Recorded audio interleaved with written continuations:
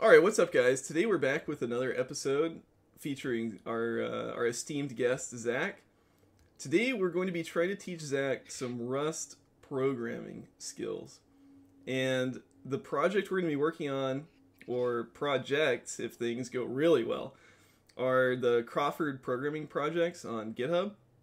So these are basically some chemistry projects that walk you through. They're intended to walk you through the basics of C++ programming, but it's pretty easy to port the instructions to other languages, so we're just going to be going through that as a good excuse to write some code.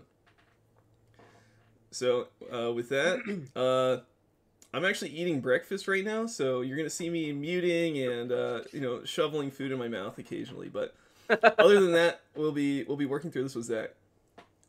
Yeah, I think one of the good things about one of the, at least the philosophy that you have or that you've learned over the years about learning programming languages is that it's better to learn a language when you can have a project to apply it to, because then you're like solving a problem that you have with this programming language, and then you kind of learn the syntax as you go.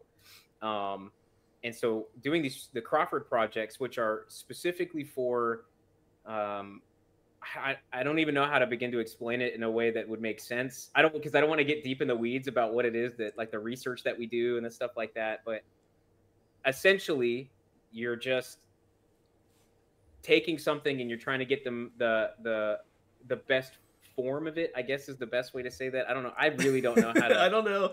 I mean, all I would say is the Crawford Zach's exactly right. One thing that held me up when I was learning programming is I would read programming books and they teach you syntax. So I read some Python book, like even when I was a kid, and I learned all this stuff like, oh, this is a variable and this is a loop and this is another kind of loop and all that kind of stuff. But if you don't have any reason to actually apply that information, it doesn't really mean anything to you. So you really need something to work on where you can apply the things that you're reading or the things that you're learning. And in this case, since we're chemists, these Crawford programming projects are basically like word problems for programming based on chemistry. So in this first one, we're basically doing a very simple geometry analysis of a molecule. So we're going to be computing a bunch of things like bond lengths and bond angles. So if you've taken geometry, you will be able to follow along, even if you're not doing a PhD in chemistry. Now, when we move on to the second and third projects, that's when some of the PhD classes might come in handy. But for the first one especially, it should be pretty much pure programming with a little math. So it's a good thing. So yeah, I recommend these even if you're kind of loosely interested in chemistry, just as a good excuse to write some code. Yeah. I guess that's a much better way of explaining it. I never know how in-depth I need to go with this stuff. I understand, yeah. Because it's like, I mean, the chemistry that we do it can be pretty I don't want to say top level, because I don't want to sound too high on a horse, Yeah. But it's like, we do a lot of really intense physical chemistry with this kind of stuff. And it seems like trivial for us because we've done it for so long, because we give the program a geometry and we say, optimize this geometry and give us the lowest energy form of that structure. Yeah, but this isn't even an optimization. Like, this is literally just gathering up the bonds and angles and stuff. Yeah. Okay. Yeah, a geometry optimization would be very complicated. Yeah. That would be a big project. Yeah. I guess just to mention one other thing I like about the Crawford projects are that they're a little bit more in depth than an Advent of Code problem, for example, and they all build on each other. Sometimes Advent of Code works like that. But you can do... Yeah, but Advent of Code is hard. Yeah, it gets hard really fast. Like, this doesn't really get any harder going through the first three projects.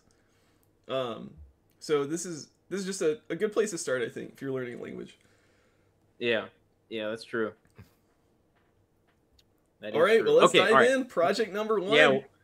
What do I need to do in order to get set up with Rust? So in the previous videos, we got LaTeX, but specifically for this one, we got Rust set up. So what is it that we need to do now? Because a new edition of Rust just released. So what do I need to do in order to get myself set up and ready to just start writing in Rust in that regard. Sure, yeah. So first of all, not to be too pedantic, but Rust actually has things that are called additions. And just for all the viewers out there, a new edition did not come out. The Rust editions are like every 3 years, I think. So there's like the 2015 edition, 2018 edition. We're still on the 2021 edition, I guess until next year. But a new version did come out. So if you want to fire up a terminal, we can see this. So I think Rust 172 just came out, or 171. Okay. You know, Zach and I are using nightly Rust anyway, so it doesn't really matter what the exact version is.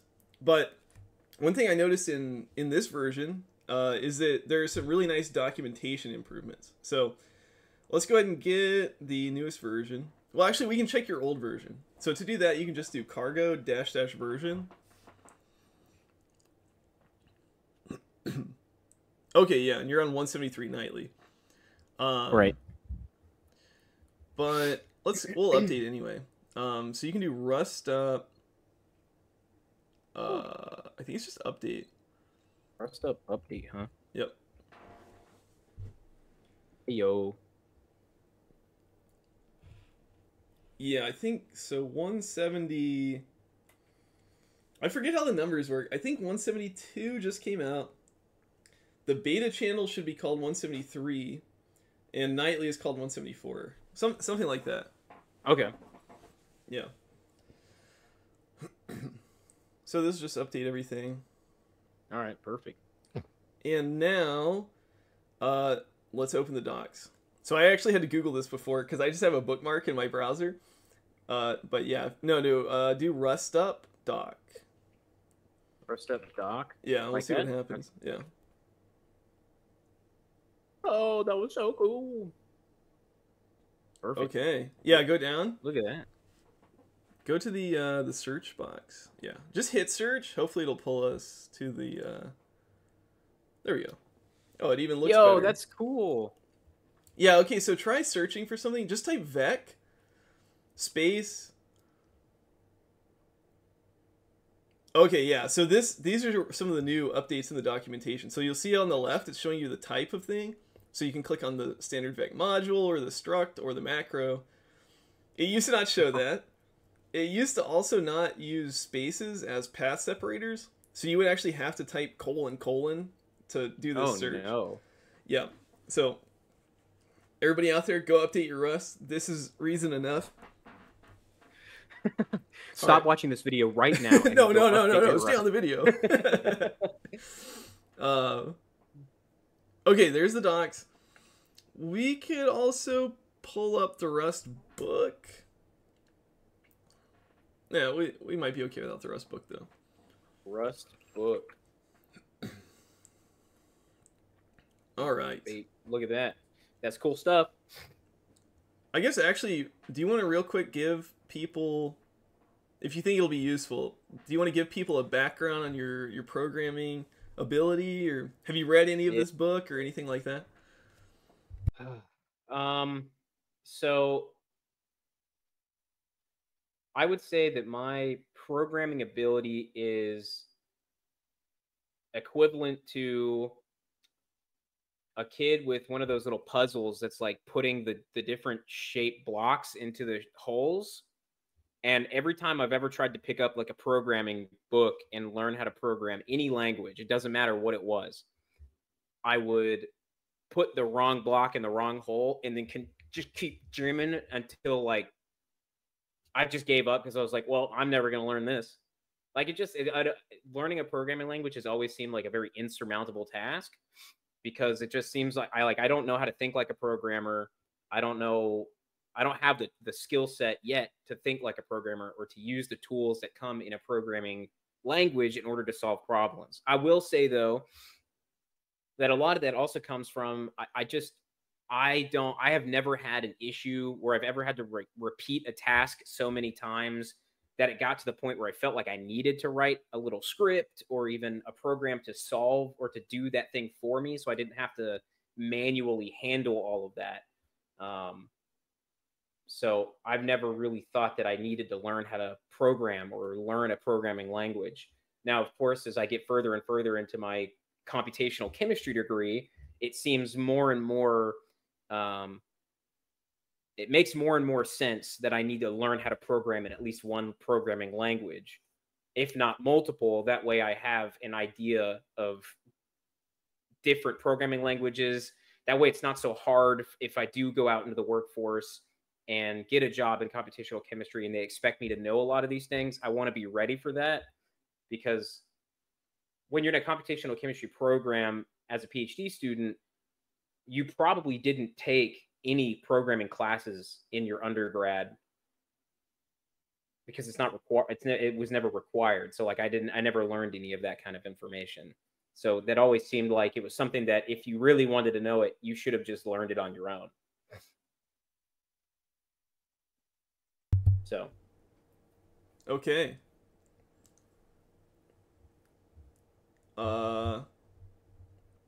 Sounds good. I feel like there's some saying about it doesn't matter like the path you got here, but you're here now. It's time to learn programming. Yeah.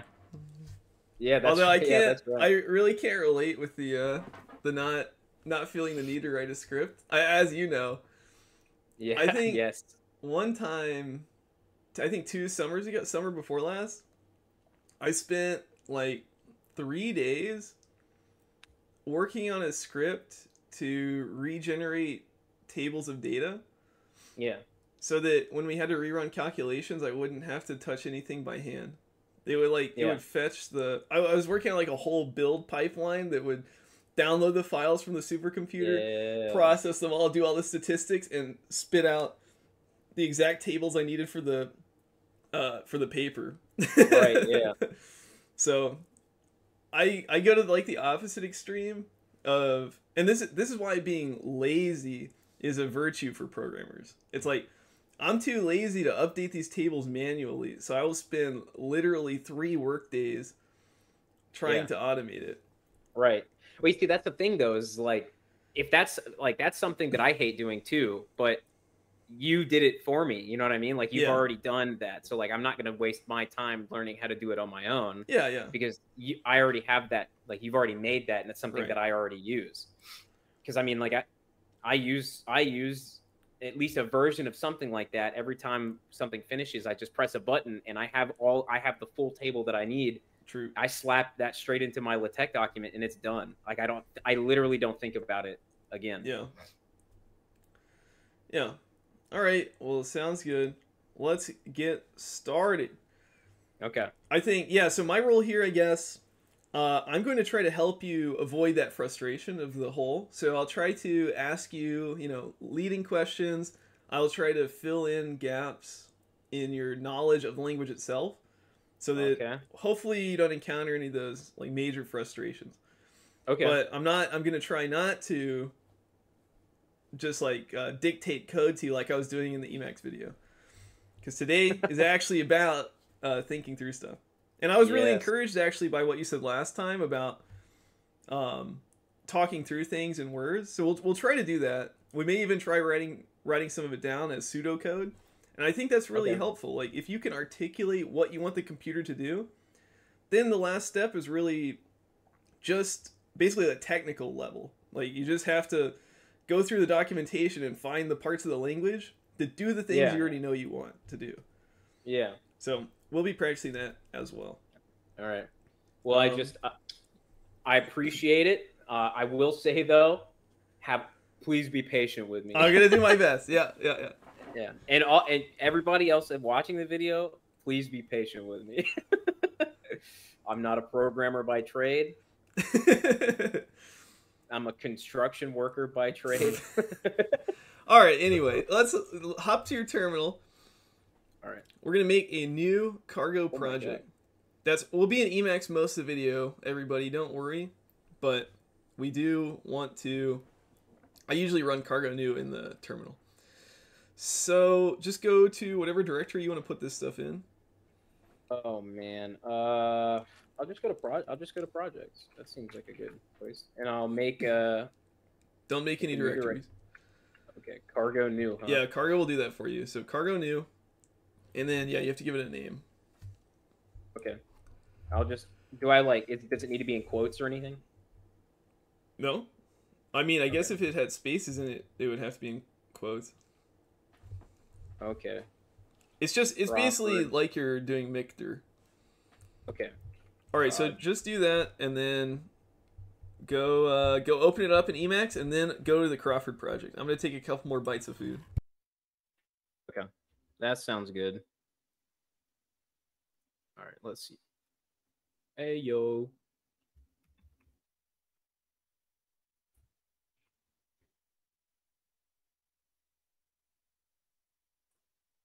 Wait, open the directory in Emacs? When I Just do cargo, open the main.rs file. I didn't know that that's what that did. You'll find it. Okay. Find a file. We want to go to projects and then the Crawford projects and then look at that! It made me a Cersei directory. Hey, yo. Oh, look at that. Okay. Well, I guess I already see here the basic form of a function. And the name of a function, the main function. This is where all the magic, like in Go, I guess this is where the magic happens. Yep. Nice. This is the main event. This is the main event. Okay. Print So line. yeah, one thing you can do before you go look at the instructions is just actually try to compile this. So again, everybody, go check out my last video with Zach if you want to see us working together to build his Emacs configuration, Yeah. where we set up everything he needs for Rust today. All right. So I'm just going to compile it. Yeah, let's see if he remembers how to compile. Nope, that wasn't it. Oh, I think it was supposed to hit. That was close. Yeah, you hit. Yep. So he's using project.el to run project commands. Oh, you may actually have to add this as a project. Oh. I don't know. Okay. I usually use projectile, but we're restricting Zach to as many default packages as possible. Oh man. Okay, hold on. I want to say it's like Control X and then something, right? Wait, just do exactly what you were doing, but don't cancel it. Okay. Select the project. Choose a dir. Choose. What? Yeah. And then select the root directory. I think you should abort. Abort. Because Okay, you so don't want to Control select X, the source directory, you want to select the root directory. Yeah, so Oh, back so off source. Okay. And then hit Control P or up arrow or something. Wait, one more. Oh, geez. Maybe take the slash off. Okay, yeah, just yeah, there. Okay. And now, I guess F and enter. Okay, so viewers, I would probably recommend Projectile. I don't. Project EL seems a little bit rougher around the edges, perhaps. Okay, it's going real good right now. So now try to compile. Can you hear my chair squeaking? Yes. Okay, I should probably try to stop moving. Oh, perfect. All right. Yeah, I guess give it a compile. Well, hold on. I can't. Perfect. Yeah, I don't remember how to get to the make. The compile thing. Yeah, Control X P is called the prefix for Project EL. Yeah. So everything after that, you can actually hit question mark here, and it'll open a buffer telling you all the options. Oh, nice. Oh, so it's PC to compile? Yep. Oh, I did not know that. Okay, perfect. So if I do Control X P C make -K. I guess actually in your case you don't have a make file. So Yeah. if you just want to run a Rust project, you can just use cargo run as your compile command. Okay. And that should do it. And if I now, okay, Hello now the world. okay, all right.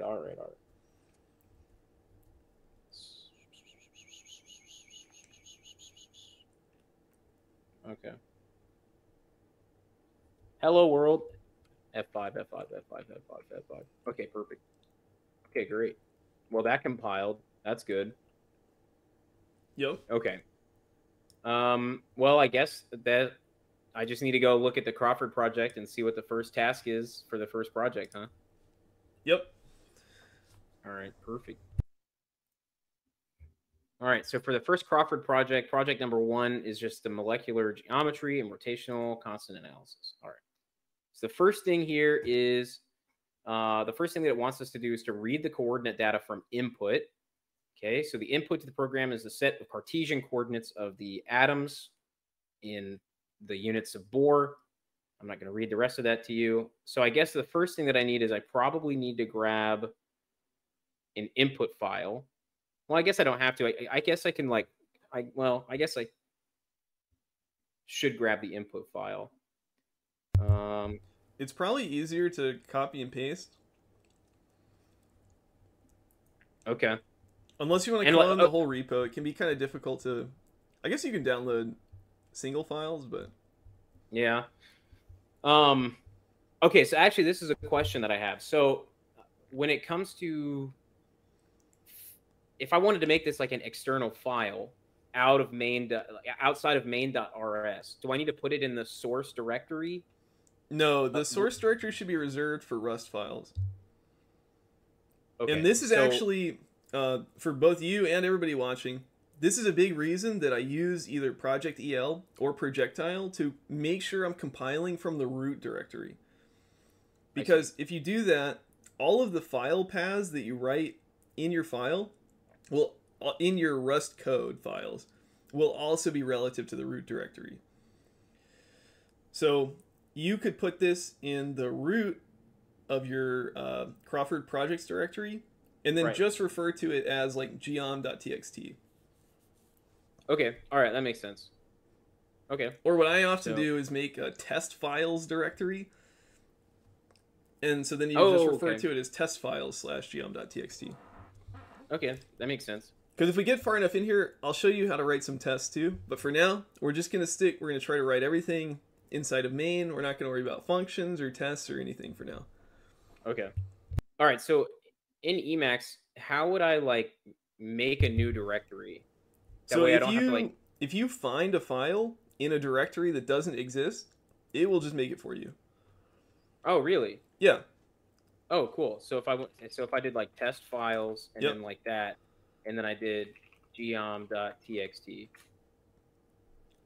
Yep. Oh, dude, that is so cool. Perfect.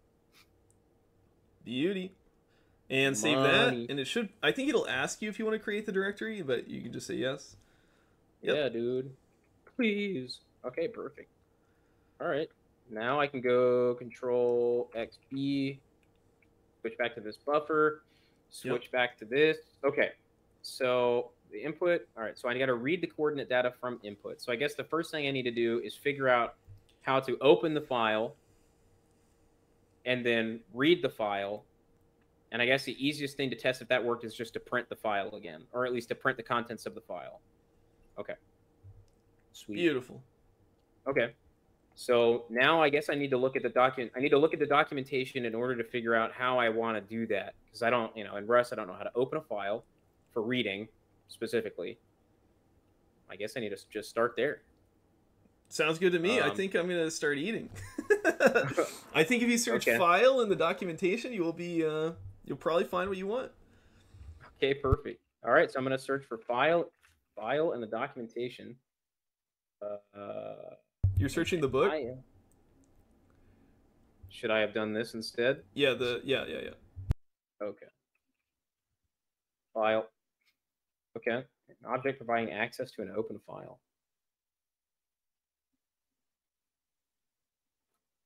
All right. Well, Okay, an object providing access to an open file. So an instance of a file examples. So here's an example. Creates a new file and writes bytes to it. Okay. Oh no, I want to do read the contents of a file into a string. What are you doing? What are you smiling about over there? Am I doing something wrong? No, I'm just impressed by the documentation. I mean, look at these examples. Yeah, these are What? pretty neat examples. Remind me what you wanted to do again. I just want to read. I want to read the contents of a file. Read Sounds the like you're in contents the right of a file place. into a string. Okay, so it looks here then that I need to do that. That whole thing right there. Whoa, what is this question mark here for?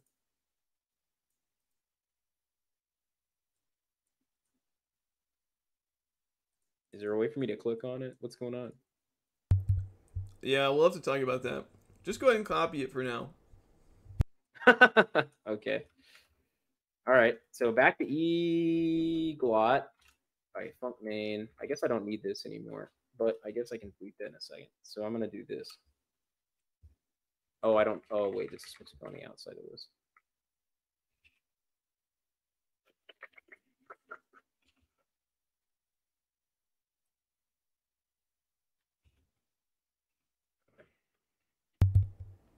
Okay. So this might be a good time to talk about the question mark operator. uh, Yeah, I was really impressed by the example that told you exactly what you needed to do.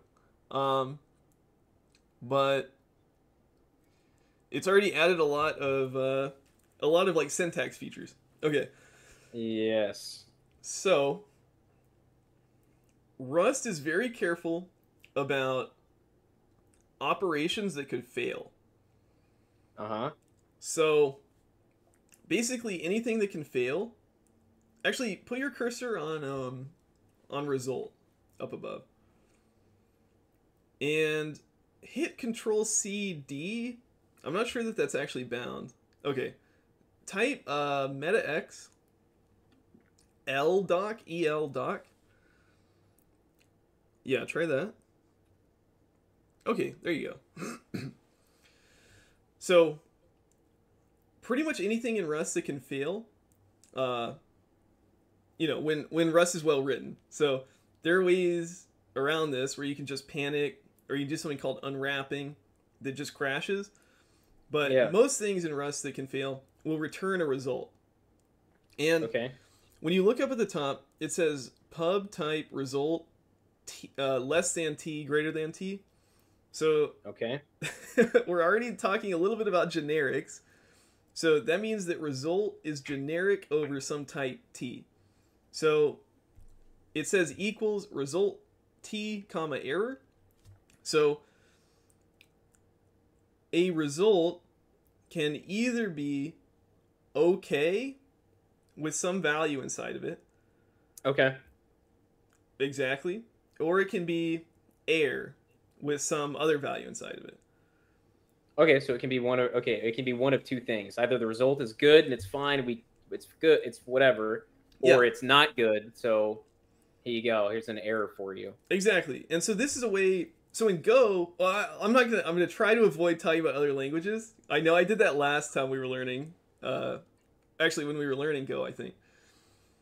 So I'm not gonna refer to any other languages. So.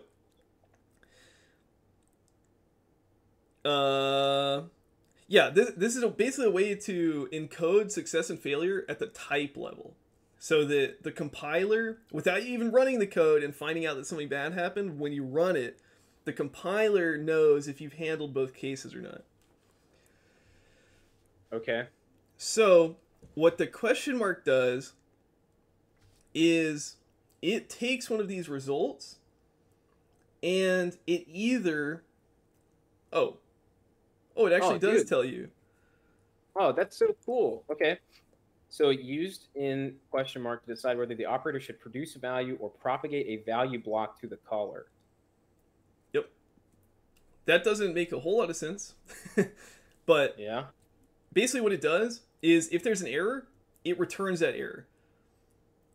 And if there's not an error, it just gives you the value inside. Or propagate a value. Yes. Okay.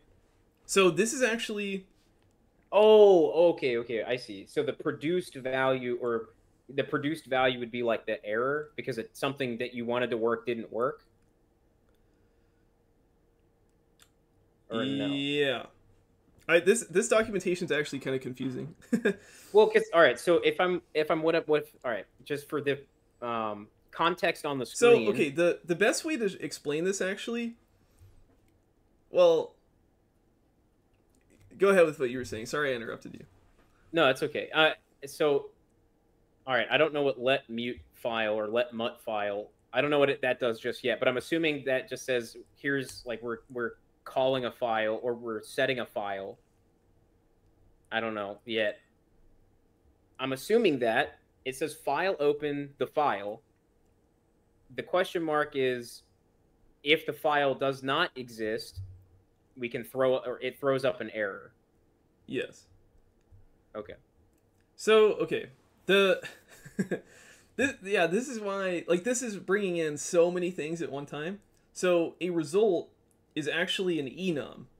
I think we looked briefly at enums the other day, but enums let you say that a thing can either be one thing or another thing. Yeah. Okay. So, Yeah. like, you could have an enum fruit, and the Yeah. fruit can either Yep. be an apple or an orange, I see. something Yeah. like that. But the important thing with this is that enums can be exhaustive, so that if you use this other thing called a match, the compiler forces you to handle every case. So Okay. if you delete this question mark, Mm-hmm. let's go ahead and let's do this, because this actually should make it more clear what the question mark is doing. This is how it's Okay. usually presented first before you use the question mark. Okay. So go to the question mark, take it out. Take out the semicolon. Well, actually, you see the type. See how the type changed to result Yes. Yeah. file error? Mm-hmm. Yeah. Okay, go before file open and write match. But what? Match. Just right. Okay. Yep. Match. Space. And then, yeah, go back to the end of the line. Okay. Those inlay hints are kind of annoying with how they jump around. No, take that out. So this is like basically a sequence of ifs. So there's gonna be curly braces after this. Just do an And, open like, and close and then a semicolon. And then escape. And go back to the go to the file. We're gonna try to use the language server to write some of the code for us. So if you type I always bind mine to Control C A. I don't know if just type metax eglot code actions. Okay. Well, that's upsetting. Go back. Put your curly braces back. I think that's why it's upset. No, wait. What happened to him? Why did they go away? You hit undo. Oh. Semicolon. Okay. Back onto file. Let's try the code actions again. All right. I'm gonna be Meta upset if X, this doesn't work. eglot code actions. Oh, look at that. Fill Take an match act- arms. Yes. Beautiful. Okay. So there you go. That's what we were trying to say with the question mark. There are two options for what comes out of file open. It can Okay. either be okay or it can be an error. Okay. Okay. Or error. So this is just the syntax of a match statement. You've got a thing on the left that you're pattern matching, basically. And then you have to have this little arrow. And then you have some block of code that happens in that case. So, yeah, if you go there, delete that underscore, and just put an F. And you'll see, yep, the inlay hint says that F is a file.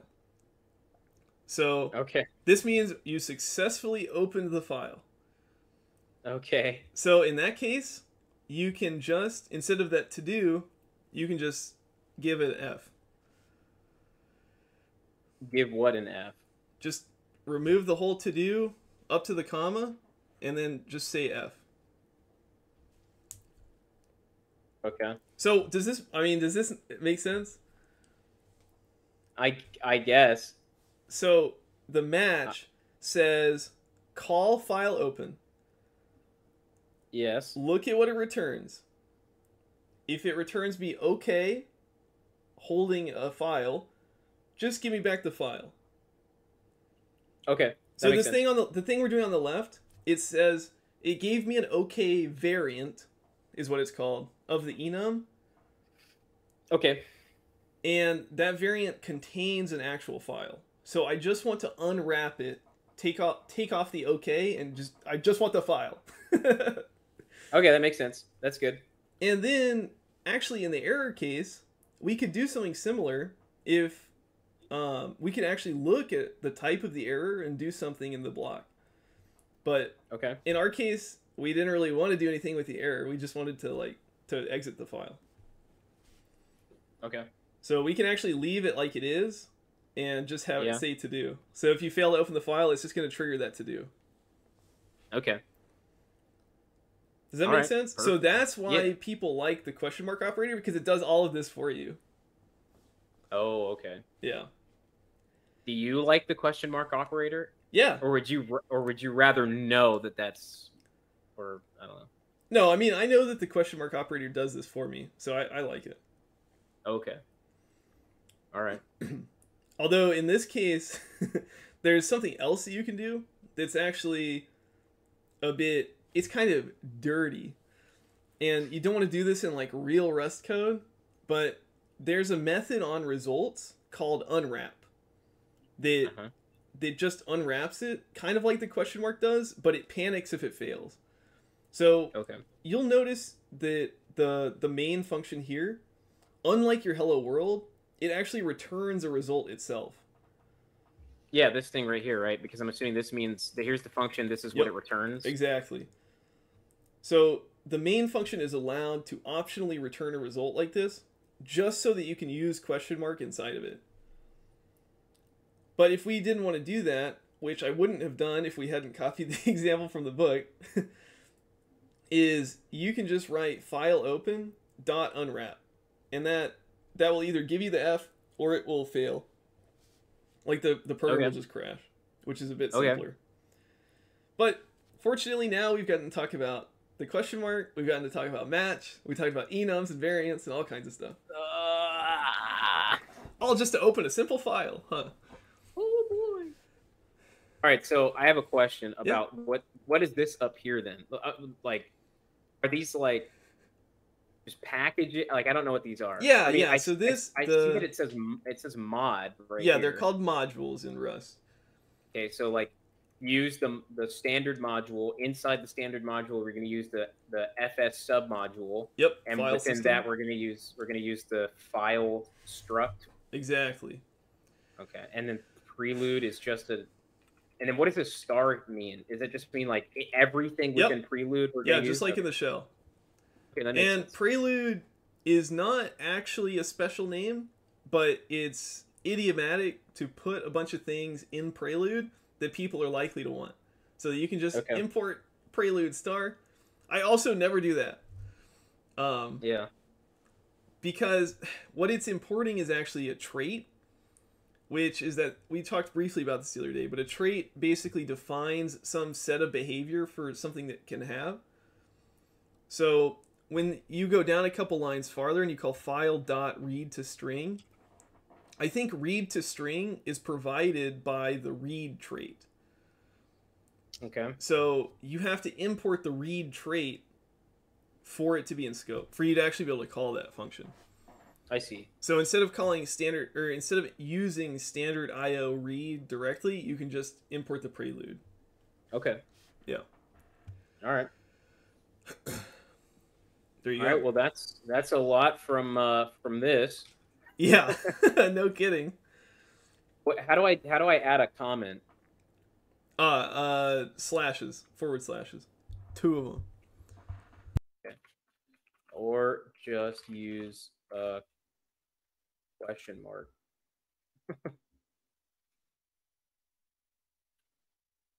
Instead of match. Okay, perfect. All right. So then moving on from. All right. Actually, all right. Another question. I'm assuming that let is this. We're just saying let if there was no mute. Obviously, we would just say let there be a variable called file. Okay. But this mute, from my limited understanding from reading like the first chapter of the Rust book, mute is just saying let there be this variable called file that we will change, we can change later if we want to. Okay. Because if we just said let file, whatever we set file to, it won't change for the rest of the time that we use it, right? That's right. Yeah, you're all Okay. you're all right. Okay. All right, perfect. So let mute file, meaning that we're going to do something to file, or that we can change files later, I guess. But okay, in this case, is the change that we're doing to file this file.read to string? And you can see this. Yeah, you can see this. Look on the right side. Mm-hmm. Fn read to string. It takes a ref mute self, which means you have to have a mutable reference to whatever is before the dot. Okay. All right, that makes sense. So again, honestly, when I do this, I usually build up the code like a lot more incrementally. Instead of, I guess we should have done that instead of pasting it in. But yeah, like I usually don't have my variable be mutable by default. And then when I get to a function call like this, I'm like, oh, it needs to be mutable. So I go back and I put mute on. Okay, that makes sense. But yeah, you can always tell this from the... And that's helpful for you as a user too. Like if you pass something off... Okay, I'm programming Python a lot for work now, right? You never know in Python, if you pass something to a function, is it going to get modified in that function? Okay. You don't know. So a lot of people in Python, they'll do what's called a defensive copy. So you'll make a copy and you'll send that to the function just in case they mess with it. Okay. But in Rust, every function tells you, does it take it by value, which means you give it away, you can't get it back? Unless the function returns it to you. So that would be a plain self.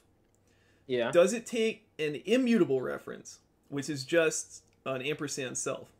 Most people pronounce it ref. Or does it take a mutable reference? In this case, it takes ref mute self. So you know I'm giving you this self, and it might not come back the same.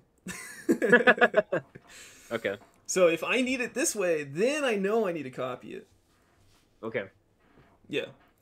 All right. So now we have let mute contents. So we're making another variable called contents. Yep. And the contents are it's just a new string. Yep. Or it's just a string. Yeah, this is a new string. So this new is specific though. Yeah, creates a new empty string. You'll see there. Okay. Perfect. And then after that, this is where we actually mute the file, or we do something to the file where we read to string. Yeah. The contents. So let me put read to string on. That way I can see what. Yep. So so the ampersand you said is ref. Okay. So the ref mute self. So it takes ref mute self, and then what is the syntax, or what does this mean here? So this buf colon. What does that mean? Boof. What does boof mean? Oh, you're chewing. Okay. Look at you go. I'll just keep reading that. This function returns a number of... Sorry. Buff is a variable name. So we've been talking a lot about functions that take self. Self is a special case where you don't have to give it a name and a type. Sure. But in general, when you have a function, you give the argument a name. In this case, buff, because it's a buffer. Okay. And then you put a colon, and then you put the type of the argument. So the way I would read this is buff is a ref mute string. So a mutable reference to a string. Mutable reference to a string. Yep. I guess I just don't understand really what the ampersand is. I don't know what that syntax means. Yeah. A mutable variable. Yeah, so you've probably heard of a pointer. Yeah, but I don't really know what it is. Yeah, so a pointer is basically the address of something. So Rust actually makes this really clear. If this did not take ref mute string, let's say it just said buff colon string, then that would be what's called a move in Rust. That would mean that this function, when you called it on buff, it would take ownership of buff away from you so that you could not use buff anymore afterwards. Okay. So that's just called a move. And you can think of that as the object lives somewhere in the memory on your computer. And when ownership is transferred, it actually gets moved out of that memory and put somewhere else. So that's why it's called a move. Okay. And then once it's out of that memory, we can't access it again? We can't access it anymore because we actually don't know where it is. Okay, that makes sense. So I guess it's... All right, so it's the same... It's kind of like the same... It's almost like the same idea as like the mute, like let mute file. Well, hold on. Okay. So that's a move, right? You can also you can do what's called a borrow, which leaves a thing in the place, and you let somebody borrow it. And this is what's like called a pointer in other languages. If you've heard that, so essentially, instead of taking the object itself, you're taking its address and handing it off to somebody else. Okay. So that it's still in the same memory location, and you both know where it is. Okay. So that's a borrow. You can let somebody borrow it. And that would just be a plain ref. Okay. And it would just say buff colon ampersand string. But Rust has this added element of whether a borrow, in that case, can be mutable or immutable. And this, don't think too much about this, but I'm going to say it just to be precise. This is really helpful when you're thinking about like multi-threaded programming. Okay. Because you're allowed to have multiple immutable references, basically multiple readers. Like multiple people can look at the value of something at one time, but you can only have one mutable reference. Okay. Because multiple people can't try to change the thing at a time. Yeah, right. Okay, that makes sense. But until we get to something like that, you can basically just think of it as ref mute and ref being the same thing. It's just, I need to use this again later, so I'm only letting you borrow it. You can't move out of my memory. Okay. So because we actually want to get the contents of the string back, we have to pass it a reference. Okay. All right, so that's what that did. That's what that does. Yeah. Okay. We're essentially taking the contents of the file and putting it in a new string. Yep. All right. And then now this down here says assert underscore EQ. Macro asserts that two expressions are equal to each other. Oh, okay. So this would assume that, is this like a test almost? Like it just says that if the contents say hello world, then we're okay. Yep. Okay, that makes sense. So you should actually delete that because your file is not going to say hello world. Right, yeah. That was just part of the example. So Rust, this is like really a minor thing, but Rust has this concept of doc tests. So when you run the documentation or generate the documentation, or when you run tests, I think, it will actually look for examples in your code and run those. That's so cool. That actually gets run in the documentation. But for your case, you don't need that. Yeah, right. Okay. So we don't need this, and we don't need that. You actually do need the OK if you want to leave the return value on your main function. The return value, this? Yeah, if you want to delete that, then you can get rid of the OK. Right, but we don't. I mean, we don't necessarily want to, right? We don't want to delete that. Well, you are still using. Yeah, you don't want to delete it because you're still using a question mark on read to string, because that can also fail. This is. I mean, Rust is interesting because it actually makes you think about all the things that can fail. Like I could fail to open the file. I could have an open file and fail to read from it. Yeah. Yeah. Okay. Well, obviously we know that we're not reading from foo.txt. True. We're going to be reading from, and this is a path. Is it like a, is it a local path? Can I just put a local path in here? Yep. So like .. No. Remember, we're compiling from the root of the project. This is why we did that. No dot dot slash. It's all from the right. root. That's right. Yep. So test files, and then it was geom.txt. Okay, great. All right. So now we can read file.read to string, and then as long as all of this goes okay, we're cool. Okay. But I want to print the contents. I want to print that to the screen. So now I guess I can open this.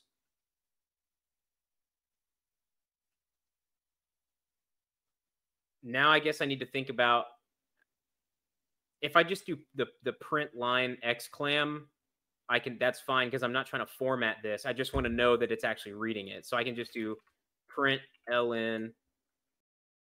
I mean, what the heck? Oh. Yeah, I'm just gonna cut it out of mine. All right, so print line this. Oh, did I do something wrong here?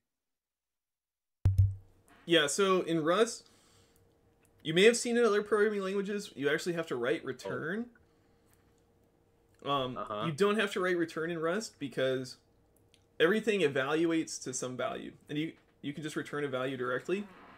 So you actually need that okay at the very bottom of the function. Okay. So you need it without a semicolon. Because the semicolon actually prevents it from being returned. I see. Yeah. I see. Okay. So what do I do here? You were on the right track. Yeah. Okay, you just need to do it before the okay. So I need to do this. Yep. And then is it in parentheses? Is it in parentheticals? Yeah. Okay. So then I just do. So macros are special because they have the exclam. But you still call them like functions after that. Okay. All right. Now I guess I want to see if it actually compiles, huh? Let me save it. Yeah, go for it. Yeah. I actually would have been running it before now even. But all right, look at that. So it said you might be missing a string literal to format with. Okay, so it suggests that I need to add this here, these here, and then that, and then a comma.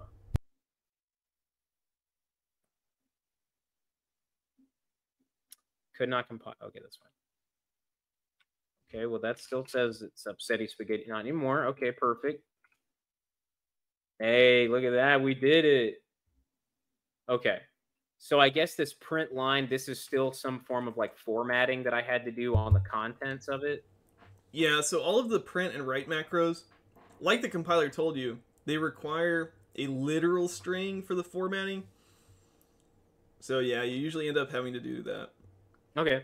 I really like that it told me. It was like, here's a hint of what you should do. That's really I really like that. That's really nice. Now, if you want to print something a little dirtier and quickly, you can use dbg exclam. Because that you can just put contents directly in. So that uses a different formatting scheme. It uses debug printing instead of like nice printing, display printing. Formal printing. Yeah. But it's a little, but it's faster to write, you know. All right. Well, hey, look at that! I did it. You did it. Yeah, you could. Do you want to commit this? What do you mean? What do you mean commit? Like in Git. Are you gonna track this in Git? Oh yeah, I didn't even think about. I mean, you don't have to put it on GitHub, but just practice Git stuff too. You know. Yeah. I mean, I would like initial commit, load geometry from file. Boom. Yeah. Do I have maggit installed? Oh, I do. I do have it installed. You do? Yeah, because this is my because I used on my work. Remember yesterday when we were working, or 2 days ago? Yeah. On my workstation, I was committing stuff. Or I changed my init.l to this one. Oh, nice. Yeah. Control X G. Yeah. Control X G. No. Uh-oh. Are you sure? I thought you did that at work. Oh, I did. Oh, man. Ugh. All right, go back. We can add a couple things to your init.l anyway. Okay, all right, fine. But do you remember how to install Maggot? I'm gonna finish my biscuit, then I'm done eating. Wait, what do you mean? Just like using the? You mean like in the init.l? Yeah, yeah. Not like some special thing or anything.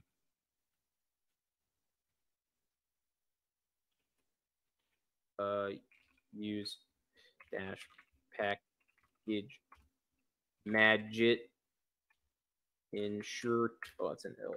Insure T, baby.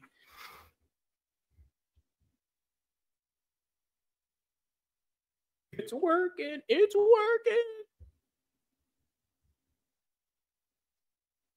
Ayo, maggot, magpie.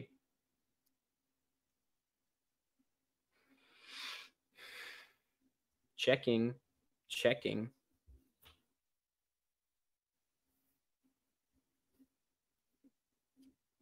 Man, being thrust straight into all that syntax was a bit unnerving, dude. That's a bit unnerving. All right, so that's installed. Is there anything else that you wanted me to add? You said we wanted to make a couple changes.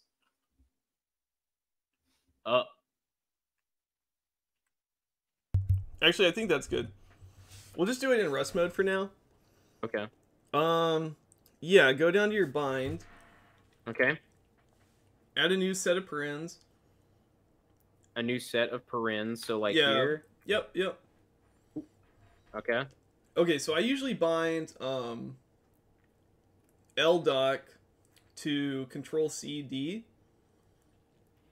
No less than. That's only for the F keys. Okay. And then yep. Dot. I think it was just LDoc, right? Yeah, it was just LDoc. Okay, and then go over one, and then another pair of parens. No, not like close. Like add another binding. Oh. Okay. And then for this one, I usually do. I think I do Control C A. This is for your code action. Okay. What was it? Do you remember what it was? It was like. I think it was eglot-code-actions.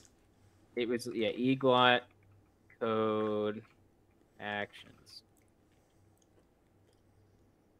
Okay. And then that's it. So yeah, close that paren, and then go down outside the whole use package and evaluate. Okay, perfect. Yep. Beauty. Money. Okay. All right. Perfect. Personally, do you like how long it takes company to act up? Or do you want it to be faster, slower? I haven't noticed yet that it's slow or fast. Okay. So like, I don't know yet. All right, we'll leave that alone for now then. Yeah, that's fine. All right, perfect. Hop back over. I hate my life. I keep hitting the wrong freaking buttons. I need to get better. I need to get better at using the keyboard without like looking at it. I'm so bad at that. I had my wife do the monkey typer the other day. She can type 20 words up faster a minute than I can. No. Yeah, I'm really slow at typing. Yeah. As people probably noticed in the last video. Well, it's hard with. I was giving you the benefit of the doubt with programming because some of these symbols are hard even for me to reach. Like when I started typing brackets and stuff. No, don't give me the benefit of the doubt. It's because I'm slow. All right. Yeah. Well, anyway, we got the geometry. Oh, do you want to commit? Did you do it? No, I've not committed yet. Control X, G. Okay, untracked files. Oh man, hold on. I don't remember how to do this. I wrote it down at work because I knew I was going to forget. So the first step is to stage your changes. So you do that with S. S. Staged. And then wasn't it? It's like Control C, Control C. No, that's how you finish your commit. So again, you can hit question mark here, and it shows you all the commands. I didn't know that. Okay, I forgot that. Let me see. Okay, so if I wanted to commit, is it just Control C, C? Nope, it's just C. It's just exactly what it says. Oh, okay. So C. And then ignore everything and just look bottom left, buddy. And hit Okay. C again. Okay. Commit. All right. Sweet. I started a project. Yep. Started the Crawford projects.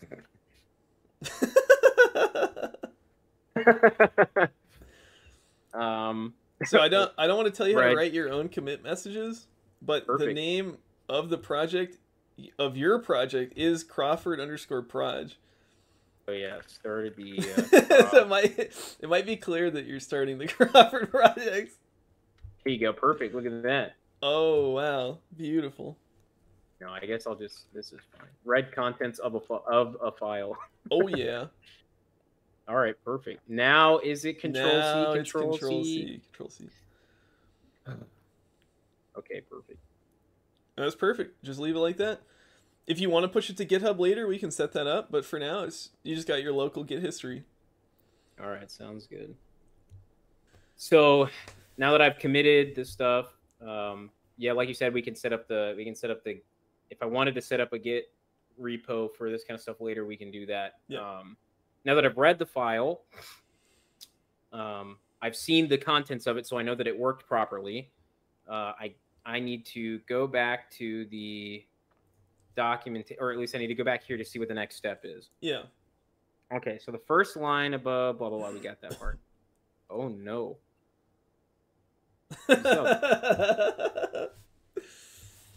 Oh, my Lord. Oh, nice dark theme, dude. I think Please if you drag don't. it, you might be able to drag it somewhere else.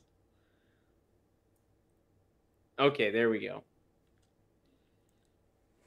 Oh, no. All right, so this is going to... All right, so this is... I think this is where it's going to get a little rough, huh? So now we need to calculate the interatomic bond distances using the expression. Well, yes, but you might want to look a little bit more at the first step. So... Oh, okay. If you recall, you have a single string containing all of the coordinates. Oh, yeah. No, I need to break it into its individual pieces. Yeah. Yeah. True. Read the data from each line into appropriate variables and close the file. Okay. All right, so there's a little bit more I got to do here. Yeah. So essentially, I've just read it all into a string. Yep. And for future reference, there's actually a function in Rust called read to string that will do all of those lines that you wrote. Wait, what? There's a function just called read to string that does all of those steps that you did. All of these steps here? Yeah. Oh. All right, hold on. I want to look at that then. But we had a lot of fun reading the documentation and finding an example. Read the string. See. Oh no, it did come up. This here? No, it's standard stud. I always just say standard. Some people say like stud or something. Okay. But when I mean STD, I'll say standard FS read to string is the function you're looking for. Okay. You may have to search it. It might not come up. You mean like search it specifically? Yeah. Okay. So like this and Yep. then FS. Oh, okay. Now read to _2 string.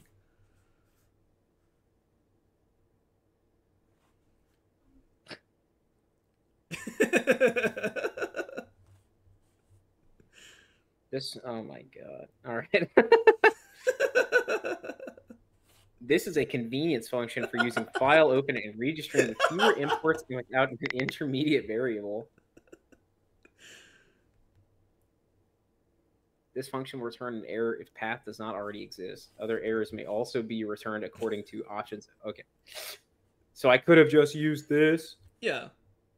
But this just does everything that I've already done. Like, it doesn't... Yeah. Okay. So It so I does- still... I'm pretty sure if you click source in the top right, it's probably going to look exactly like what you wrote. Yeah, look at that. Well, kind of. Yeah.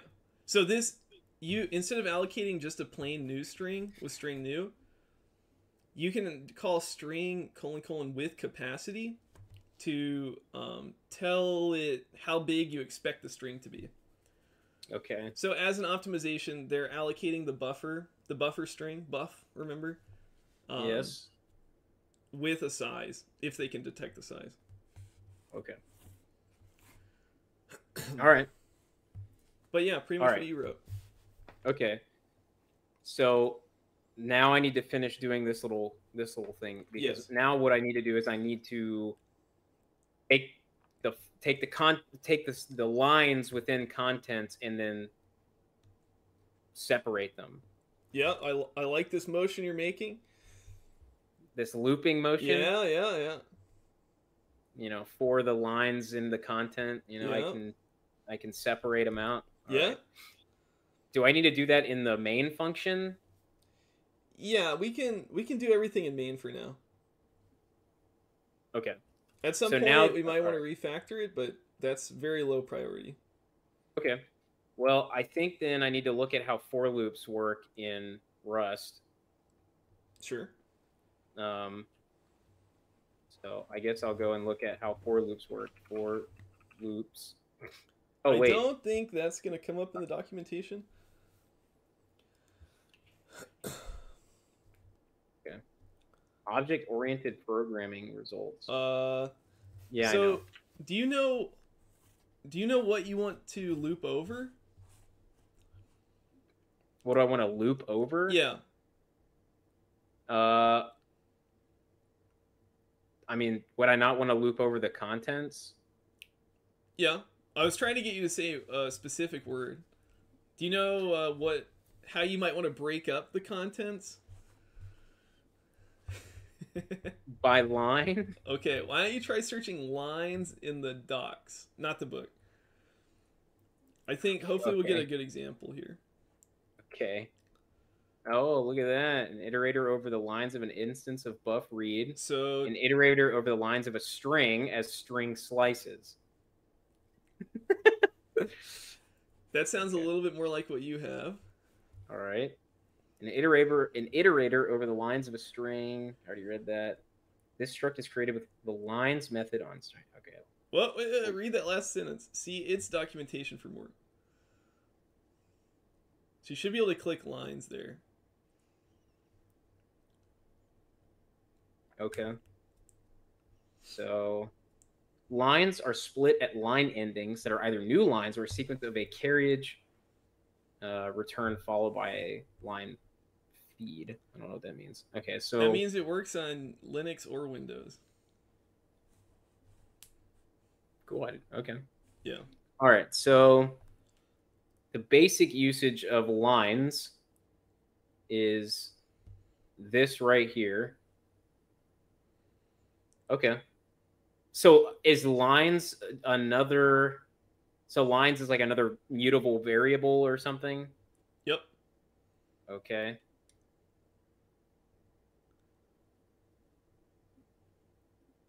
I guess I don't necessarily know how it works. Yeah, so this... Okay, so a really big concept in Rust is iterator. So when it says an iterator, that means a lot. But the most basic thing you can do with an iterator is call .next to get the next thing in the sequence.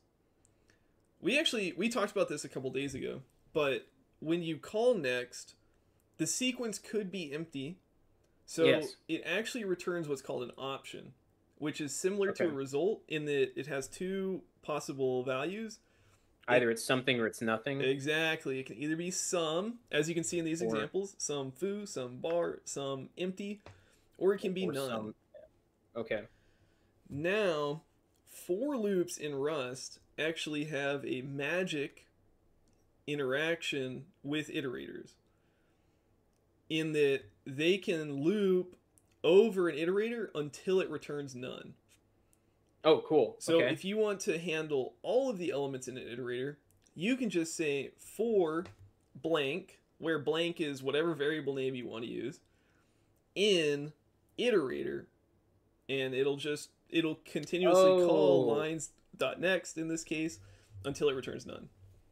So like would that mean if I want to do like for, I'm just going to use basic line in an iterator, so I want to do contents dot lines. Beautiful.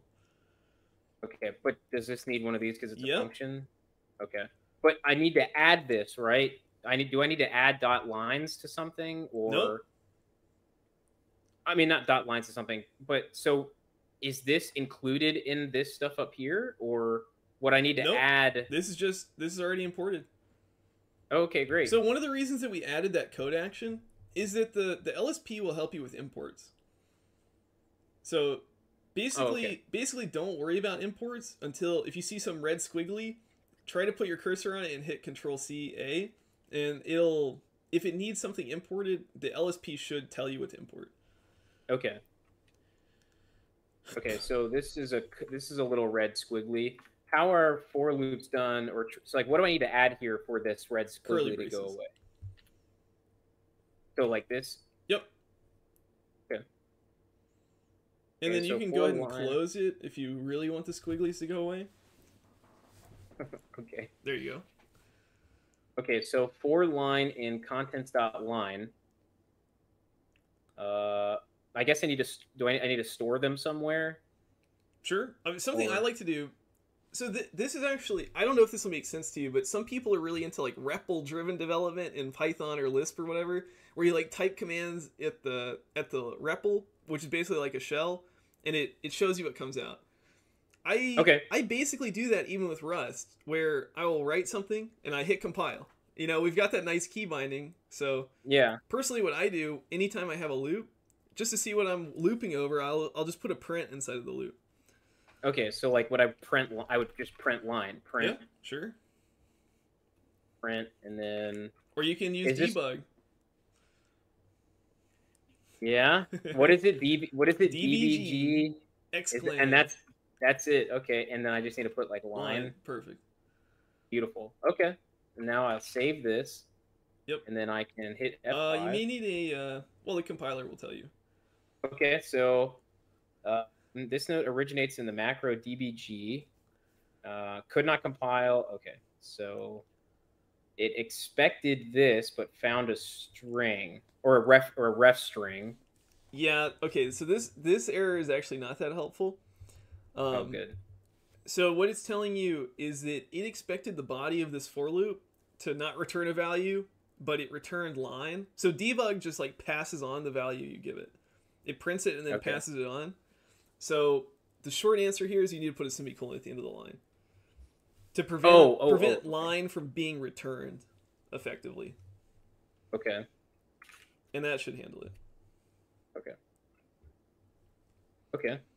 And this actually, yeah, there we go. So you'll see debug gave you a lot more information. It tells you the line in your code. It tells you the name of the variable. And then it put like quotes around everything. Yeah, nice. Okay, perfect.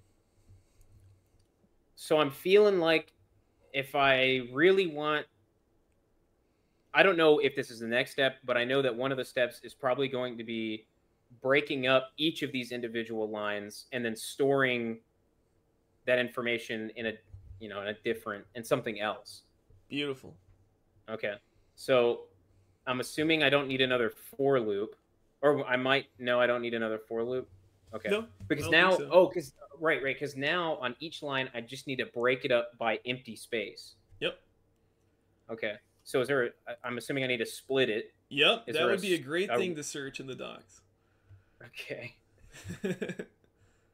Actually, I think you just scrolled past it, possibly. Oh, really? I think. But it doesn't hurt to search anyway. Well, Yeah, maybe just search. It'll look better, at least. split an iterator over the contents of an instance. No, we don't want that, right? Right. Subs created. So, okay, hold on. Just when you look at these, look at the type on the left. So, you can click on that one that says standard stir split, but that is the type that comes out of the split method. So what you really want is 2 lines below, the stir : : split. Okay. That's the one you want. Okay. An iterator over substrings of this string slice separated by characters matched by a pattern. And okay. Actually, in this case, you actually know a little bit more about what you want to split on. So split is like the very general split function. So just to save you some time, scroll down on the left and look for other things that start with split. Yeah, right there. Let's keep scrolling down. I think they're usually alphabetical. So look at all the split options you got. Yeah. Yeah, split at mute inclusive once on white space. Yep. Okay. Oh, that's neat. Oh, cool. So this, I think, is exactly what you had in mind, probably. Yeah. Yeah. Okay. So if I wanted to go back over here, would I do that within? I need to do that within the for loop, or would I do? Okay. And you can just tack that on inside of the debug if you want to see what comes out. Oh, nice. It was split. Oh, look at that. Yeah. And then like that. Yep. Beautiful. Yeah. So this is gonna be ugly. I'll warn you now. Oh. Okay. Oh, because of the debug? Yeah, this is it's like, it's giving you everything it's got. Okay. All right.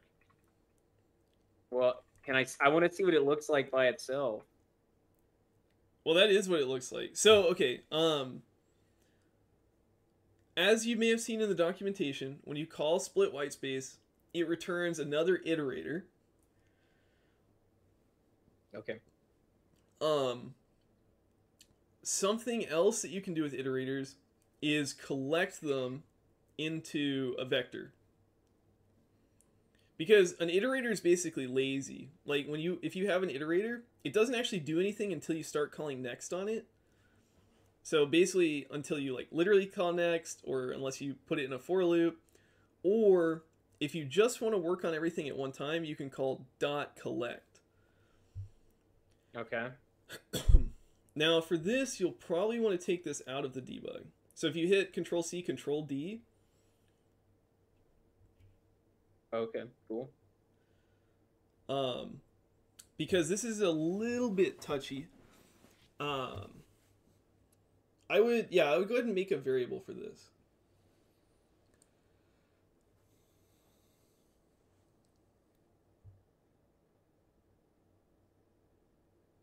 Why is it so mad at me? Well, look at your other variable definitions. So you've got to have let mute name equals something. Oh, equal the thing. Okay, so I do equal line dot line. Sure. Yeah. And yeah, you can see the type there. It's telling you that that is a split white space. Okay. Okay. Now, let's try collecting this into a vector. So a vector is, you can think of it as like a list, basically. Okay. It's just a sequence of objects of the same type. Okay. So you can actually just write .collect at the end of the line. At the end of dot white space dot. Yeah. I can do. Okay. Because split whitespace returns an iterator, and then collect is a method on an iterator. Okay. Now, the one wrinkle here is that collect itself is generic, because you can collect into different things. Like you could collect into a hash map. Not that you need to know what that is yet. But you can collect into different things, so you often have to tell collect what you want to collect into. Okay. And the way that you can do that is similar. Actually, it's exactly what it's showing you with these inlay hints. You just Okay. go over to the variable name, and after the variable name, you put a colon, and then you put the type. So go over to line before the equals, Okay. and you put a colon. Actually, why don't you try to compile this, but without it, and just see what it says? Just as good practice.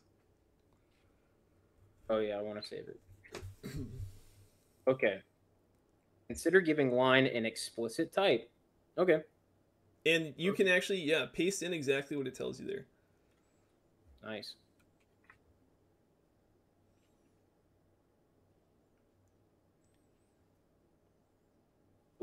Wait, right? You forgot the colon. Colon.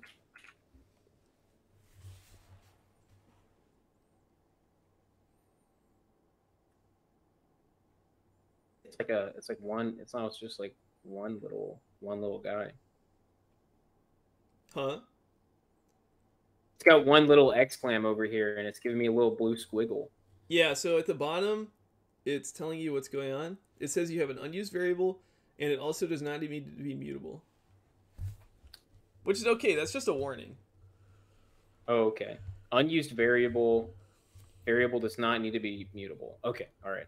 So if you wanted to use it, you could debug line. This will be more interesting to look at. Okay. Which is the reason that I had you go through all that collecting. The pain of collecting. Okay, so now I need to do now I would debug line. Yeah, if you want to. Okay, so I would do dbg line. Yep. Probably. All right, perfect. Colon. Yep. And that will take care of the unused warning. It'll still be mad that it's mutable, but that's okay. Okay. Oh, but there we go. And Nice. that looks a little bit more reasonable, I think. Yeah. That's cool. Oh man, that's so cool. Yeah. Oh, so that's okay. So this is the atom. Yep. And this is X, Y, or Z. Yep. Or X, Y, and Z, I guess. Okay, that's cool. All right, nice. I guess I don't need to make it mutable then. I can just leave it. I can just take that out, or would you recommend leaving mute No, in? yeah, take it out. Okay. Cool. That's so nifty. And now if you compile again, it won't show that warning at the top. Dude, that is so cool. Yep. All right, nice.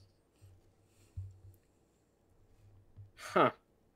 So this vector, it's like a, that's interesting. Okay, cool. Okay, so now that I have all that.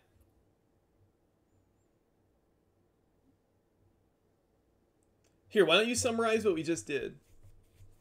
Because this, Okay, this is a really useful pattern to use in the future. Okay, so essentially what I had done is I took the contents of this file that I just read, and then I said that for every line in that file, I split it on the white space. So I split it on the spaces. Yep. And then I collected all of that into some vector or into some list, I guess. Yeah, it is a vector. Call it a vector. Okay. I split all of that and collected it into a vector. So now what we have is just a collection of all of the lines, but each of the lines are split into its own. Yep. Its own list. Yeah, I mean it is a vector. You can think of it as a list if that helps you. I don't. You may, without any other languages, you may not have actually any useful association from list. So if just vector is good with you, just call it a vector. Okay. It's just as you can see on the right, it's just a sequence of elements. Yeah, it's a sequence of elements. Okay. And the nice thing about a vector is that you can index into it. Ooh. So do you have any, you might have a guess for this. If you wanted to print the first or potentially 0th element of every line, do you have an idea for how you might do that? I mean, yeah, I would just say, like, if I wanted to print that, I would just do like line 0. Yeah, give that a try.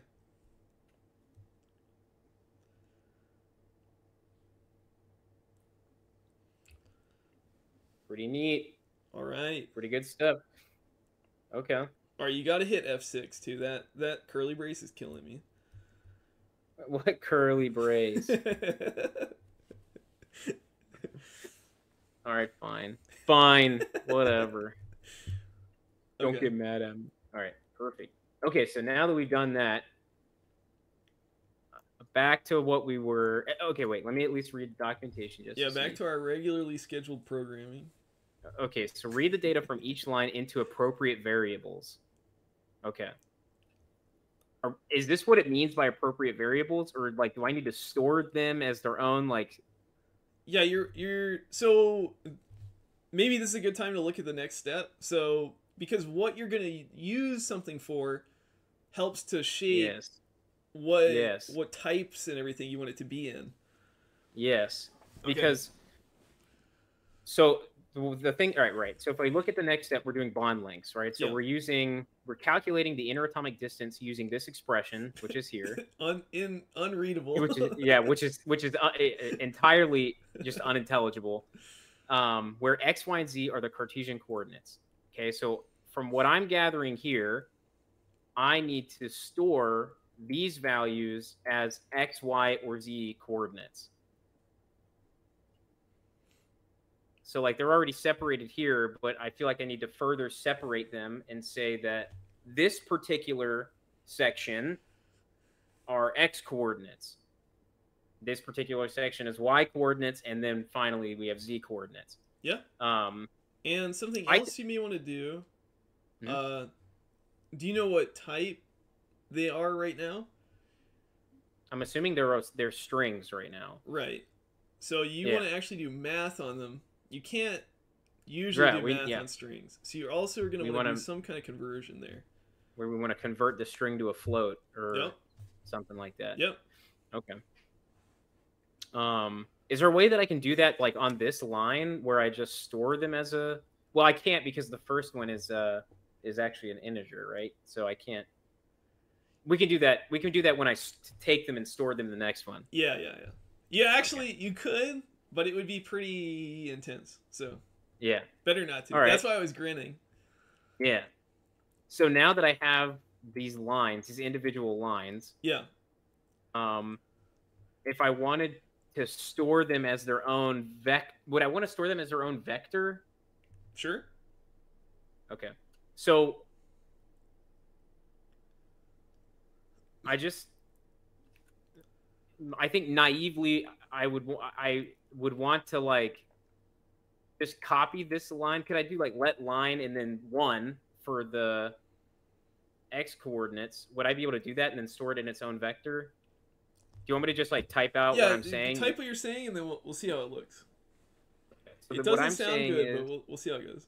Yeah, I expected as much. Okay, I'm seeing now that I probably can't do that with all these angry squiggles. Yeah. Okay. It's rather upsteady spaghetti. Let's just talk a little bit about this before you get too far along. So you can put that back, but when you use let, that is creating a new variable. Oh, I don't want to create a new variable. Right. It looks like you're trying to access a variable.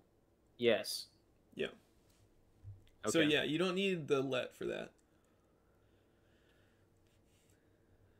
And then I can actually tell you a new bit of syntax for this.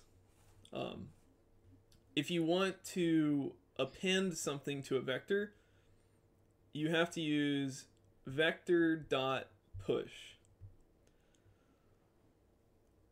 Okay. So you'll need that. You're not quite ready for that, but you did mention putting things in vectors. So you're going to need vec_push. Okay. All right. Okay. All right. So is this line so far at least bare bones? I need to edit it, right? But do I need to delete this whole line and start fresh that I've just added? Yeah, I would probably delete that line. But what were you going for with that line? Well, okay, so I've already done all this work, right, where I have let line equal some vector. Yeah. I want to access a specific, I guess, index Right. of the vector and store that in its own vector. Okay. Well, we've got a line kind of like that already. The next line. Yeah, here. Okay. Okay. So Okay. what I need to do, would I do like vec dot push? Well, sorry, No, I that might have can't been do that. misleading. Yeah. So when I said vec.push, that vec or push is a method on vectors, but you need an existing vector to call it on. So what vector do you want to push these into? I guess I don't have one yet. That's right. So I need to initialize a vector. Yes. Okay. Would I need to do that inside or outside of this for loop? Well, I would do you want assume- to do you want to reinitialize it on every line, or do you want it to persist across all of the lines? I don't know what those words mean.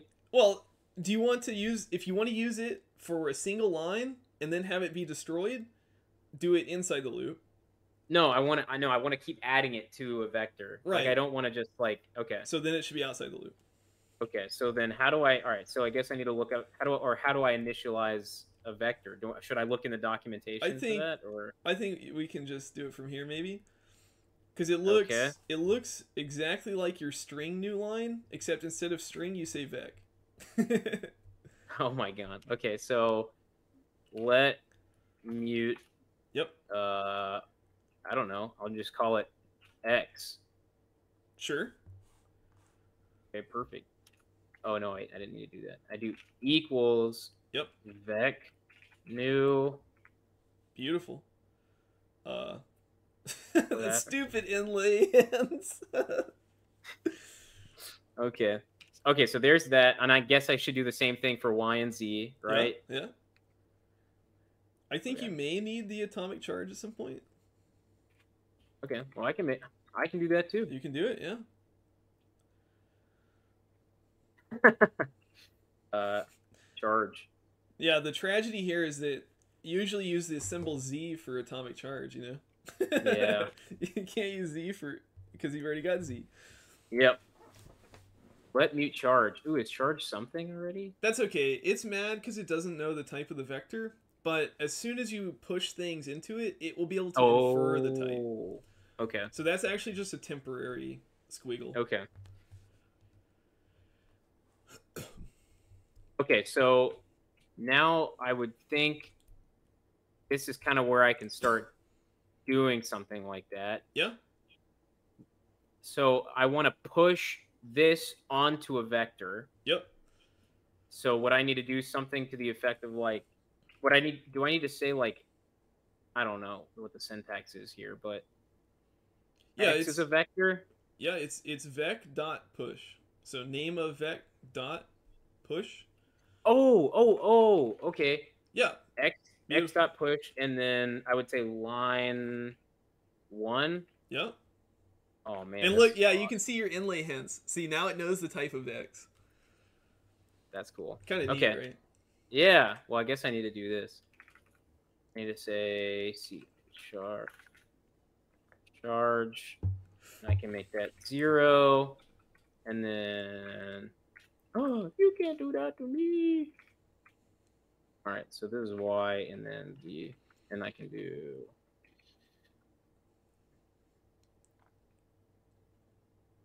Nice. Beautiful. All right, perfect. And you can delete that line if you want. Yeah. Nice. Okay, so now I have each of those things. Yep. Okay. Give it a run. Well, it's not going to do anything. What do you mean? Well, I've not... Well, never mind. Oh, it'll do something. Oh, God. Uh-oh. The len is 1, but the index is 1. Do you remember in your geom file if one of the lines was different from the others? Oh, it sure was, wasn't it? Yeah. Oh, man. So this is a great segue into conditionals, because you want to do something if something is the case and not do something otherwise.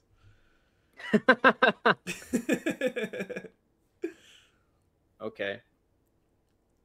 If the length of the line is greater than 1. Yep. Perfect. That's perfect. Yeah. Oh, wait, really? And that's basically what you write. Yeah. Okay.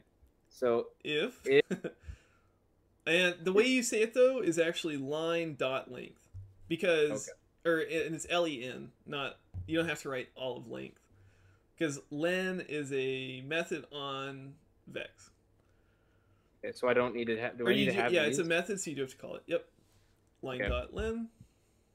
If the line, okay, is, well, I mean, greater than 1. Sure.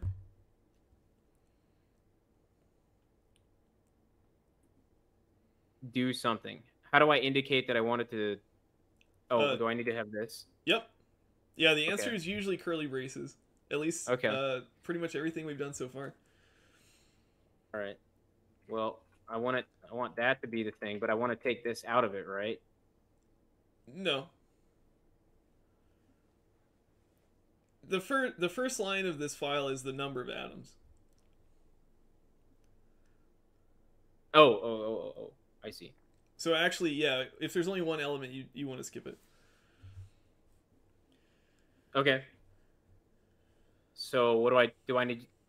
Okay, we're cool then, right? We're all right. That's perfect. Yeah, beautiful.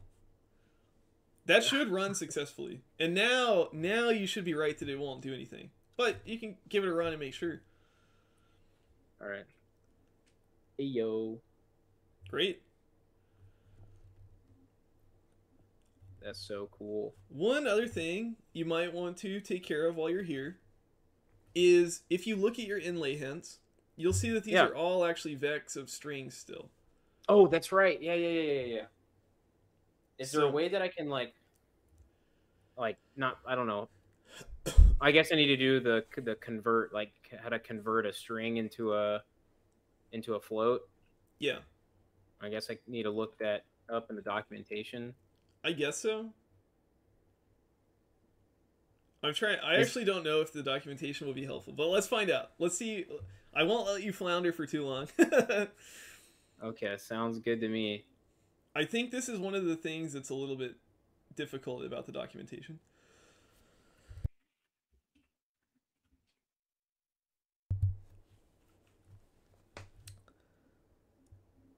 Yeah, that's not looking too good.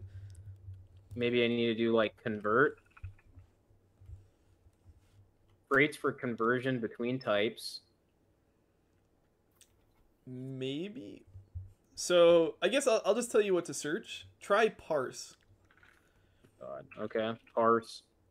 So even knowing what to search, I'm not sure it's going to help, but yeah, go up to that top one. Okay, parses this string into another type.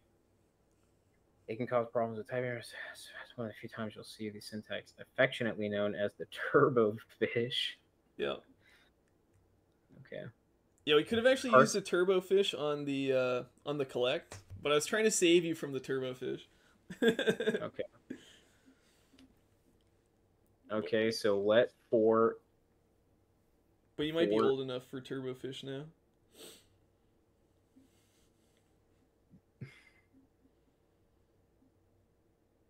Using the turbofish instead of annotating for. Okay, I don't think this is making sense to me. Okay, so that one that you just read, using the turbofish instead of for. Yeah. Or actually, the one below that. This one? Or no. Sorry, yeah, the turbofish one. That's the one you want, basically. So you have some string, in this case 4, right? Yeah. You call .parse on it. Yeah. And you use the turbofish to specify what type you want to parse into. Okay. And then we'll actually use the .unwrap from above. That way we don't have to deal with the match or question mark or anything. Okay. So unwrap is a way to just say, I don't care about your stupid result. Just give me the OK value or crash the program. Yeah. Yeah. So is this so like do I need to do this on this line right here? Yes, you'll actually need to do okay. this on each of the lines. Yeah. Yeah. So I would need to do like what is it? Dot parse. Yeah. And colon. Oh, yeah. You got a turbofish. It's real. Turbofish is really weird looking. Colon. And then you do the angle brackets because that's how you specify a generic type parameter. Okay. So you just put a type in here. Okay. What's the standard float type? Well, do you want the charge to be a float or an integer? No, it'd be an integer. So what I usually use for integers is called usize.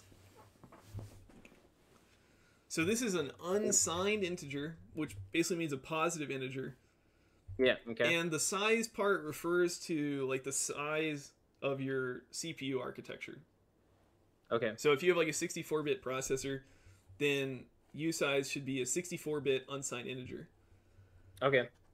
So it's just it's a convenient thing to use. So usize. Okay, perfect. And now we need to do the dot unwrap. Now you need to actually call parse. So now you put the parens. And then you unwrap. Oh my lord. Yeah. So the other option, like you saw in the documentation, is that you could actually annotate the type of charge itself. So if you'd rather write let charge : vec usize, that would also solve this problem. But it's just up to you. Turbofish or annotate your vector. Either way. Okay. So the next ones are going to be floats, though. Yes. And the floating type you should use, Rust actually has multiple floating types. You should use F64. Okay. So I would need to do like, it's dot parse, yep. Right? Dot parse, and then this little guy, F64. Yep. Is there an F size somewhere, or? No. So again, the U is for unsigned. Mm-hmm. And there's also an I size for signed. Okay, cool. Yeah, but all the floating point types start with F. I think it's only F32 and F64. But for high precision stuff like this, we definitely want 64 bits. Sure. All right, perfect. Okay, that's good. So you have all these unwraps. So the fact that it finished actually means that all the parses worked.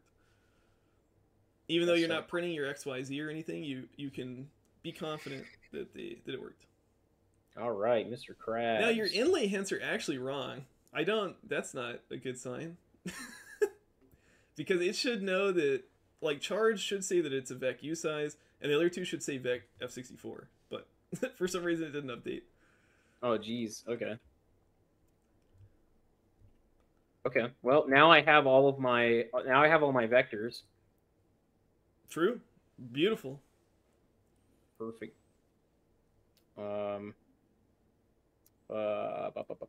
Yeah, I mean, you can debug them if you want to see them, or you can just move on. I guess you're probably ready to compute bond lengths now. I'm ready to compute bond lengths. That's so for sure. I will say that I also need to go and mow my lawn. Yeah, I know. This is probably a pretty good stopping point if you want. Why don't you debug all your new vectors? Just take a look at them, and then okay. Then we can skedaddle if you want. Okay. Let me do that then. All right, so I'll go ahead and debug all of my vectors. I guess down here is as good a place as any, right? To do a little bit of some DBG like this, and then. Do I need to do like the ampersand charge, or do I just need to type charge? No, you can just type it. And you can actually put them all in here separated by commas. Oh, nice. Or you can have separate ones, whatever you want. Ooh. No, I don't want separate ones. Charge X, Y. The fumpter, the fumpter. I forget that it exists. It'll fix all of that. Yeah. That's what they keep telling me. Yeah, whatever. Beautiful. Dude, look at that money. Yep. XYZ. That's free money. And it even looks right. Okay. All right, why don't you commit that and then go mow your lawn? Yeah, I'll do that. I'll go mow my lawn. Okay, so it's Control X G. I need to stage that stuff, and then I need to do CC to commit. Let's see. I will say that I split the lines of file into appropriate vectors. Nice. And then now I can do CC. Perfect. Perfect. All How right. do you feel? I feel pretty good. That was fun. Okay, good. Yeah, I thought that was pretty good. Yeah, I think this has been a good experience so far. Awesome. Well, Just sounds playing good. around. Let me know when you want to do it again. Okay, sounds good. Well, I guess I'll just wrap up the video. I know we only got through half of like one project. Probably not even half. I bet you there's a lot more left to go. Oh yeah, this project's pretty long, but a lot of it's pretty similar. Oh wow. And I think we covered a lot of quarter. important stuff, though. I mean, we had to like get into Rust. We had to talk about enums, results, options. We had to talk about match. And we covered like all the important control flow. We covered if. We talked about for loops. We talked about iterators. We talked about strings, floats. Yeah. We covered a lot of important stuff. Yep. So yeah, I think it was a good video. As long as you feel good about it. No, I feel good about it. I think it's good. Oh, and we covered a horrific bug in Eaglet. Yeah. This is kind of scary. I think if you revert the buffer, it should fix it, but who knows? Revert boof. Yeah. All right. Well, I guess that's it. All right. Thanks everybody for watching, and we'll see you next time. We'll see you next time. Bye bye. Adios.